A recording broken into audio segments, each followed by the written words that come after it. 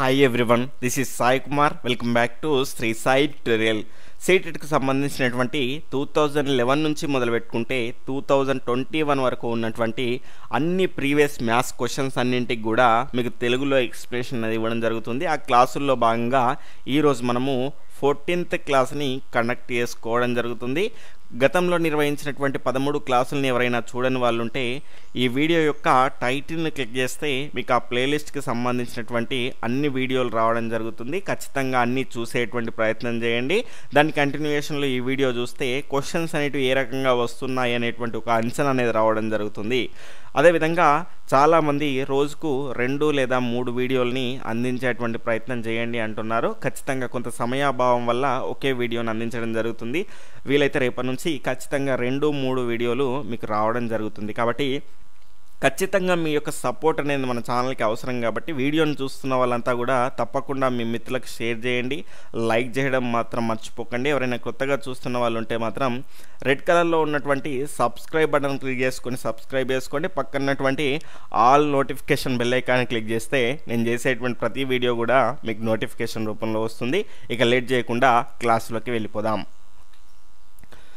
గత క్లాస్లో మనం డిస్కస్ చేసుకున్నటువంటి పేపర్ ఏంటి అంటే ఫిబ్రవరి 2014కి సంబంధించినటువంటి పేపర్ని డిస్కస్ చేసుకున్నాం. ఈరోజు మనం డిస్కస్ చేసుకోబోయేటువంటి పేపర్ ఏంటి అంటే సెప్టెంబర్ 2014కి సంబంధించినటువంటి మ్యాథ్స్ పేపర్ని మనం డిస్కస్ చేసుకోబోతున్నాం. The difference of the place value and the face value of 5 in 35,362 is ఇక్కడ చూడండి, ఈ 35,362 అనేటువంటి సంఖ్యలో కనుక చూసుకుంటే 5 యొక్క స్థాన విలువ మరియు ముఖ విలువల మధ్య భేదం ఎంత అని క్వశ్చన్. ప్రతిసారి ప్లేస్ వాల్యూ ఫేస్ వాల్యూ ఒక మార్కు ఖచ్చితంగా వస్తూనే ఉంటుంది. ఎన్నో పేపర్స్ మనం డిస్కస్ చేసుకున్నాం కాబట్టి ఖచ్చితంగా ఈ క్వశ్చన్ అనేది రిపీట్ అవుతూనే ఉంది. కాబట్టి చాలా ముఖ్యమైనటువంటి అంశంగా మనం చెప్పుకోవచ్చు. ఇక్కడ 5 యొక్క స్థాన విలువ ప్లేస్ వాల్యూ ఎట్లా వస్తుంది, అది ఉన్నటువంటి ప్లేస్ని బట్టి వస్తుంది. ఇక్కడ 1s 10s తర్వాత 100s 1000s ఎన్నో ప్లేస్లో ఉంది, 1000s ప్లేస్లో ఉంది. ఎన్ని ఉన్నాయి ఇక్కడ 1000s 5 ఉన్నాయి కాబట్టి 5000 అవుతుంది.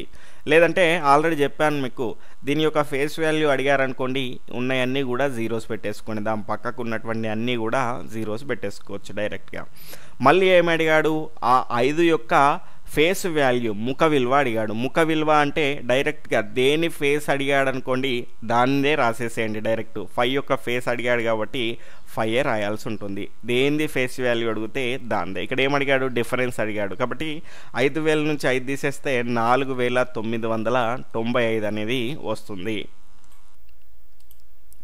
తర్వాత క్వశ్చన్ కనుక చూసుకుంటే 32 క్వశ్చన్ కనుక చూసుకుంటే 10 1s + 10 10s + 10,000 ఈక్వల్ టు, ఇక్కడ చూడండి చాలా ఈజీ క్వశ్చన్. 10 1s 10 × 1 = 10 అండి. దాని తర్వాత 10 10s 10 × 10 = మనకేమొస్తుంది 100 అనేది వస్తుంది. ప్లేస్ వాల్యూ సాధారణంగా రాసుకుంటున్నాను.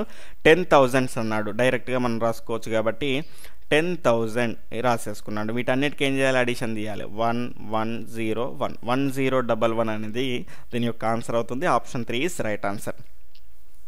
తర్వాత నెక్స్ట్ క్వశ్చన్ కనుక చూసుకుంటే the sum of the positive factors of 210 is, ఇక్కడ సమ్ ఆఫ్ ది పాజిటివ్ ఫ్యాక్టర్స్ని కనుక్కోవాలి అనుకుంటే కనుక 210కి ముందుగా ప్రైమ్ ఫ్యాక్టరైజేషన్ అని చేయాల్సి ఉంటుంది. 730s 210 అనేది అవుతుంది. దాని తర్వాత 3 × 10 3 10s 30 అనేది అవుతుంది. దాని తర్వాత 2 × 5 అన్నీ కూడా మనకు వచ్చినాయి, అన్నీ కూడా ప్రైమ్ నెంబర్స్ అయి ఉండాలి. ఇక్కడ వచ్చినటువంటి దాన్ని పవర్స్లో రాసుకుంటే 7 to the power of 1 × 3 to the power of 1 × 2 to the power of 1 × 5 to the power of 1 అనేది వస్తుంది. ఇప్పుడు సమ్ కనుక్కోవాలి అనుకుంటే వీటన్నింటి యొక్క ఫ్యాక్టర్స్ యొక్క సమ్ కనుక్కోవాలి అంటే 2 రకాల ప్రాసెస్ అనేవి ఉంటాయి. మీకు ఏది నచ్చితే అది చేయండి, 2 చెప్పడం జరుగుతుంది. ఇక్కడ 7 యొక్క పవర్ ఎంత ఉంది, 1 ఉంది కాబట్టి ఒకవేళ 2 ఉందనుకోండి, ఎంత ఉన్నా కూడా దానికి ఒక్కటి కలిపేసేయాలి, అంటే ఒకటి ఎక్కువగా కలిపేసుకోవాలి. 1 ఉంది కాబట్టి ఇప్పుడు 2 అవుతుంది, 3 ఉంటే 4 అవుతుంది, 5 ఉంటే 6 అవుతుంది. ఎంత ఉన్నా దానికి ఒకటి కలుపుకోవాలి సమ్ చేసేటప్పుడు మాత్రం. 7 to the power of 1కు ఇంకొక 1 కలుపుతాము కాబట్టి 7² - 1. తర్వాత మళ్ళీ ఏం చేయాలి, 7 - 1 అనేది చేయాలి. దాని తర్వాత ఇక్కడ కూడా 3² - 1/3 - 1. దాని తర్వాత 2² - 1/2 - 1 into 5 square minus 1 by 5 minus 1 ఈ రకంగా మనం ప్రాసెస్ అనేది చేయాలి.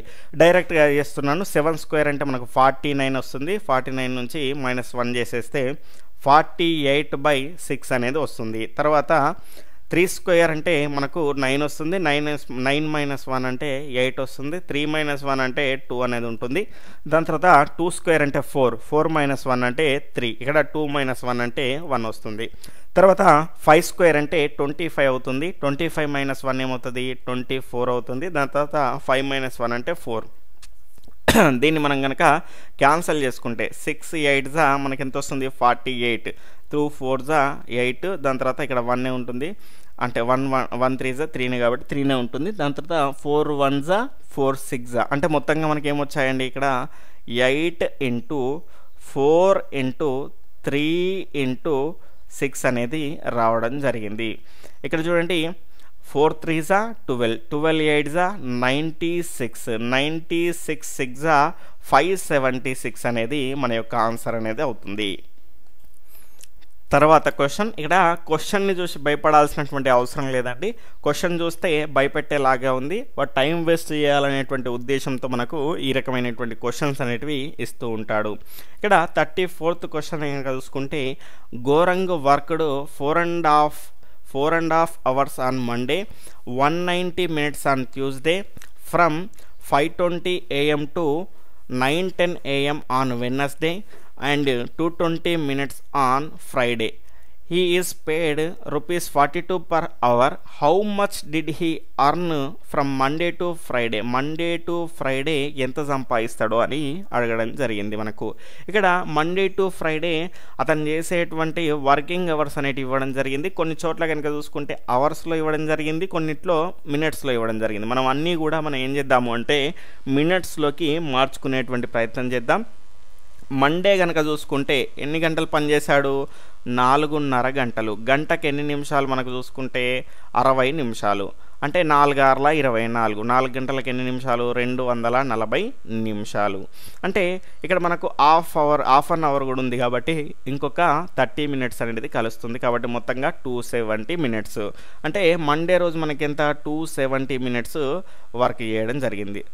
దాని తర్వాత కనుక చూసుకుంటే తర్వాత ట్యూస్డే కనుక చూసుకుంటే మనకు ఎప్పటి నుంచి ఎన్ని మినిట్స్ చేయడం జరిగింది? 190 మినిట్స్ అనేది చేయడం జరిగింది. దాని తర్వాత మనకి ఇక్కడ వెడ్నెస్డే మనకు టైమింగ్లో ఇవ్వడం జరిగింది కాబట్టి తర్వాత చూద్దాం దాన్ని. దాని తర్వాత ఇక్కడ క్లియర్గా ఇచ్చేసింది ఏంటి? మళ్ళీ నెక్స్ట్ ఫ్రైడేకి సంబంధించింది కూడా ఇవ్వడం జరిగింది. ఎంత? 220 మినిట్స్ అనేది ఇవ్వడం జరిగింది. ఇక్కడ చూడండి మనకు వెడ్నెస్డే కనుక చూసుకుంటే 5:20 నుంచి ఎక్కడ వరకు చేశాడు? 9:10 వరకు చేశాడు. నేను రౌండ్ ఫిగర్ తీసుకుంటున్నాను. 9:20 వరకు అనుకుంటున్నాను. అంటే గంటలు మనకు క్లియర్గా రావడానికి 9:20 అనుకుంటున్నాను. 5:20 కాబట్టి ఇక్కడ 9:20 తీసుకుంటున్నాను. అంటే ఒక 10 మినిట్స్ ఎక్కువ తీసుకుంటున్నాను. వచ్చిన దాని నుంచి ఒక 10 మినిట్స్ తక్కువ చేసుకుందాం. 5 నుంచి 6:20, దాని తర్వాత 6:20 టు 7:20, 7:20 నుంచి 8:20, 8:20 నుంచి 9:20. ఎన్ని గంటలు? 1 అవరు, 2 అవరు, 3 అవరు, 4 అవర్స్. ఎంత అండి? 4 అవర్స్ మనకి ఇక్కడ ఉండడం జరిగింది. అంటే 4 అవర్స్, అవర్కు మనకు 60 మినిట్స్ చొప్పున 240 అవుతుంది. 4 అవర్స్కు 240 మినిట్స్ అనేది అవుతుంది. కానీ ఇక్కడ 10 మినిట్స్ ఎక్కువ తీసుకున్నాం కాబట్టి మనకి ఇక్కడికి వచ్చేసరికి ఇందులో నుంచి ఒక 10 మినిట్స్ని తగ్గియాలి. 10 మినిట్స్ తగ్గిస్తే 230 అనేది రావడం జరుగుతుంది. మొత్తంగా మనకి ఇక్కడ చూసుకుంటే 230 అనేది వస్తుంది. వీటన్నిటిని మనము యాడ్ చేసుకుంటే 0, దాని తర్వాత మొత్తంగా మనకు 910 అనేది అవుతుంది. అయితే ఇక్కడ ఈ 910 అది ఏంటి అంటే మొత్తము వర్కింగ్ మినిట్స్ అండి. మినిట్స్లో మనకి ఇక్కడ ఇవ్వడం జరిగింది. కానీ ఇక్కడ అతనికి పే చేసే అమౌంట్ ఎంతలో ఉంటుంది? మరి గంటల్లో ఉంటుంది. కాబట్టి దీన్ని మనం గంటల్లోకి మార్చుకోవాలి. గంటల్లోకి మార్చుకోవాలి అంటే 60తో భాగించాలి. ఇక్కడ ఇంటూ 42 చేస్తే మనకేమొస్తుంది? ఆన్సర్ అనేది వస్తుంది. ఇక్కడ 6 ఈ 0 గెట్ క్యాన్సిల్. దాని తర్వాత 6 7 42. ఇక్కడ 91 into 7 కాబట్టి 7 into 1 7, 7 9 63. Answer is 637. ఎంత సంపాదిస్తారు ఆయన మొత్తము? మండే నుంచి ఫ్రైడే వరకు 637 రూపీస్ సంపాదించడం జరుగుతుంది. తర్వాత question the sum of the greatest 4 digit number and the smallest 3 digit number ఏం చేయమన్నాడు, సమ్ చేయమన్నాడు. కాబట్టి ఫస్ట్ గ్రేటెస్ట్ 4 డిజిట్ నంబర్ని రాద్దాం. గ్రేటెస్ట్ అన్నాడు అనుకోండి, అన్ని 9 రాయాలి. ఎన్ని రాయమన్నాడు, 4 డిజిట్ అన్నాడు కాబట్టి 4 9 అనేది వస్తుంది. 4 9 ఏమైంది, ఇది గ్రేటెస్ట్ 4 డిజిట్ నంబర్ అయింది. దాని తర్వాత 3 డిజిట్ నంబర్ స్మాలెస్ట్ అన్నాడు కాబట్టి ముందుగా మనకు స్మాలెస్ట్ అంటే గుర్తుపెట్టుకోవాల్సింది ఏంటంటే ఒకటి రాసేసుకొని దాని పక్కన 2 సున్నాలు రాసుకోవాలి. 3 డిజిట్ అన్నాడు కాబట్టి. ఒకవేళ 5 డిజిట్ అన్నాడు అనుకోండి, ఒకటి రాసేసుకొని దాని పక్కన 4 సున్నాలు పెడితే అది ఏమవుతుంది, స్మాలెస్ట్ 5 డిజిట్ నెంబర్ అవుతుంది. కాబట్టి ఇక్కడ ఏమొస్తుంది, ఇప్పుడు 100 అనేది వస్తుంది. ఏం చేయాలి, సమ్ చేయాలి. కాబట్టి ఇక్కడ 9 వస్తుంది. దాని తర్వాత 10, ఇక్కడ 10 10 0 10,099 అనేది వస్తుంది. Option 4 is right answer. తర్వాత క్వశ్చన్ 26 అండ్ 26 హండ్రెడ్స్ అనేది ఉందండి. ఇక్కడ చూడండి హండ్రెడ్స్ అని ఉంది. హండ్రెడ్స్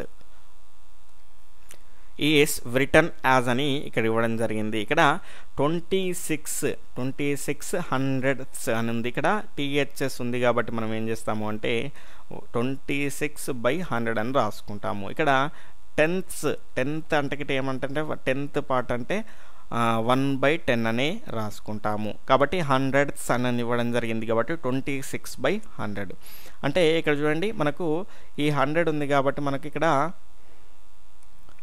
ఇక్కడ చూసుకుంటే 26 ఆల్రెడీ మనకి ఇక్కడ ఇవ్వడం జరిగింది. 26 అండ్ 26 హండ్రెడ్స్ అని ఇవ్వడం జరిగింది.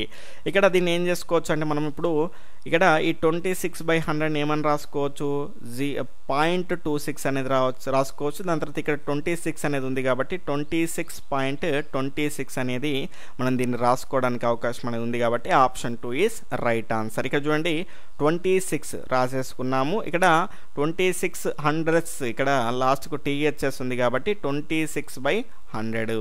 ఇక్కడ దీన్ని రాసుకుంటే మనం ఏ రకంగా రాసుకోవచ్చు, ఇక్కడ 26/100 కాబట్టి 0.26 అనేది వస్తుంది. 26.26 రాసుకోవడానికి అవకాశం ఉన్నటువంటిది ఇది ఒకటి మాత్రమే. Option 2 is right answer. తర్వాత question the product of the reminders of 19,009 divided by 11 and 9,090 divided by 11 is. ఇక్కడ చూడండి వీటిని మనం ఏం చేయాలి, డివైడ్ చేయాలి. డివైడ్ చేసిన తర్వాత రిమైండర్ అనేది వస్తుంది. ఆ రిమైండర్కి ఏం కట్టాలి, ప్రోడక్ట్ అంటే మల్టిప్లికేషన్ చేయాల్సి ఉంటుంది. చూద్దాం ఇప్పుడు 11తో మనం కనుక చేస్తే 11 1s 11 అంటే ఇక్కడ ఎంత మిగిలింది, ఇంకా 8 మిగిలింది. అంటే ఇక్కడ 80 అనుకోండి. 11 7s 77 అంటే ఇక్కడ ఎంత మిగులుతుంది, 3 మిగులుతుంది. మళ్ళీ 11 2s 22 30లో 22 పోతే మనకు 8 మిగులుతుంది. దాని తర్వాత 11 8s 88 అంతా రిమైండర్ ఎంత 1 అనేది ఇక్కడ మిగిలింది. దాని తర్వాత ఇక్కడ క్యాన్సిల్ చేసి చూద్దాం. 11 8s 88 అంటే మనకి ఇక్కడ ఎంత మిగులుతుంది, 2 మిగులుతుంది.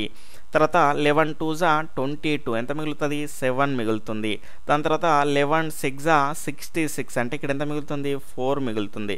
ఇక్కడ రిమైండర్ 4, దాని తర్వాత అక్కడ రిమైండర్ 1. 4 × 1 ఎంత, 4 అనేది వస్తుంది.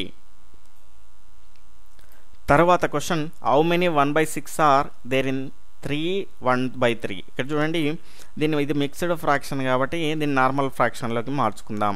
ఇక్కడ 3 3s 9 పైన ఉన్నటువంటి 1 కలిపితే ఏమవుతుంది, 10 అవుతుంది. 10/3. ఈ 10/3లో ఎన్ని 1/3లు ఎన్ని 1/6లు ఉన్నాయని అడిగాడు. ఈ 10/3లో ఎన్ని 1/6లు ఉన్నాయని అడిగాడు. ఈ రకంగా మనం చేసుకుంటే 10/3 ఇది పైకి వెళ్ళిపోతే మనకు 6/1 అవుతుంది. మనకు ఇక్కడ 3 1s 3 2s 2 10s 20 అనేది అవుతుంది. ఎన్ని ఉంటాయండి, 20 ఉంటాయి. ఓకే ఫ్రెండ్స్, నా క్లాస్ అనేది మీకు నచ్చింది అనుకుంటున్నాను. నా క్లాస్ కనుక మీకు నచ్చినట్టయితే తప్పకుండా ఈ వీడియోని లైక్ చేసి మీ యొక్క మిత్రులకు షేర్ చేయడం మాత్రం మర్చిపోకండి. Okay friends, bye, take care, జై హింద్.